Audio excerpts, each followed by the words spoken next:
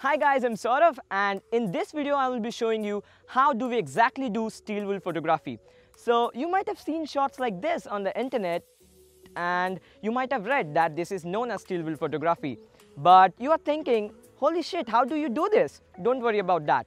We will be covering everything. Everything means the photography techniques you need, what are the requirements, and I will give you some tips also because in this type of photography you're actually dealing with real fire.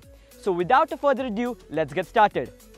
So the first thing you require is steel wool. So this is steel wool, right, where you're going to light up the fire. If you ask me where do you get this, you can get this in any of the general stores. So this is the first thing that you require. The second thing that you require is the egg beater and a rope attached to it. I will show you it.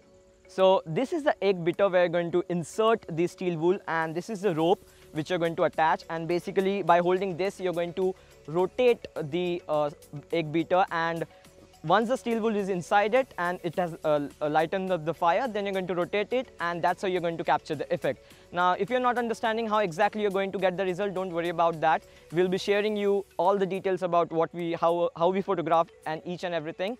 So these are basically all the things you require. Talking about the gear, you need a very sturdy tripod here because in the high altitude areas, because you will be having a very strong wind, right? So you need a very sturdy tripod. This is a lens which I'm going to use. This is the Tamron 1530 mm f2.8 VC, and this will be attached to the Nikon D750. I can't show you the camera body of course because that is what I'm using to capture this video, but this is going to be the wide angle lens that I'm going to use to capture the images. Is it necessary that you want a wide angle lens? I say no, but if you have a wide angle lens then it's good, right? You get some of the foreground elements. And one thing that as a photography tip is, if you have an interesting element like Milky Way or something like steel wool, then make sure you have your foreground elements also, because capturing only steel wool is not interesting, but capturing some foreground elements like mountains or grasses or anything like a waterfall or something, or you have a reflection, then it would be great. So these are basically all the things that you require to do still will photography. Now let's start shooting some images. So this is how it will look with your naked eye once you light up the steel wool and put it into the egg beater and keep on revolving it. Now to capture the whole image, we are using a technique known as long exposure photography. Now let's see the result. This was the image that I was able to produce that day, and now let's see what are the photography settings that we use to capture this image. Speaking about the ISO, I kept my ISO at 100 because I wanted the cleanest image to be possible. Remember, the lesser the ISO, the quality is better of the image. For the aperture, I used f8 just because I wanted the whole image to be in focus. For the shutter speed, I use a shutter speed of 35 seconds. Anything between 20 to 40 seconds will be okay. I used a bulb mode and I used a remote here to reduce the camera shake. The next two settings are the focus modes, which I kept it manual. Before shooting it, I locked my focus, and this is very important.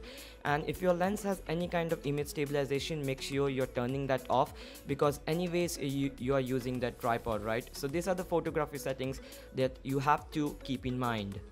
Now speaking about the do's and don'ts, the very first point is use a sturdy tripod. Okay, so because it's very important to use a sturdy tripod because it can produce camera shake. Again, to reduce camera shake, I'm using a remote here and I'm using a bulb mode, because using a remote is very convenient because there is no physical contact directly from your body and the camera because you're using a remote. And the third thing is a safety tip. Remember, the person who is performing it should wear a hoodie if possible because it can cause injury. The fire sticks can fall on your body. The fourth thing to remember is use a good lighter to light the steel wool because it's very tricky to light it in windy situations. Now let's speak about the don'ts. The first thing is don't choose a location which can catch fire. In this video, we have chose a location very wisely because we knew that this place can't catch fire. The reason behind it is the grass is very wet since it rained couple of hours ago. So make sure you're choosing a location which is not very near to the city and which is not prone to catch fire. Choose a place which is made up of concrete, or choose a place which has wet grass like this, okay?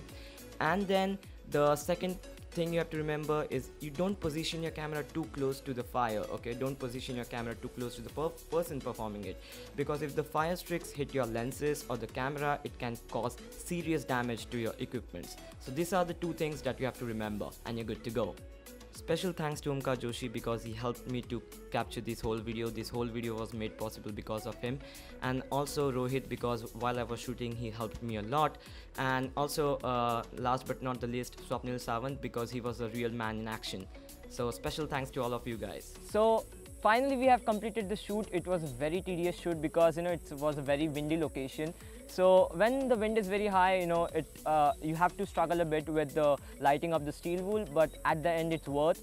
So all the camera settings are mentioned, and if you have any doubts, of course you can leave them in the comments below. And if you like the video, hit the like button and subscribe to my channel. Your support will encourage me to make more such videos. I hope you like the video. I will talk to you guys in the next one. Bye.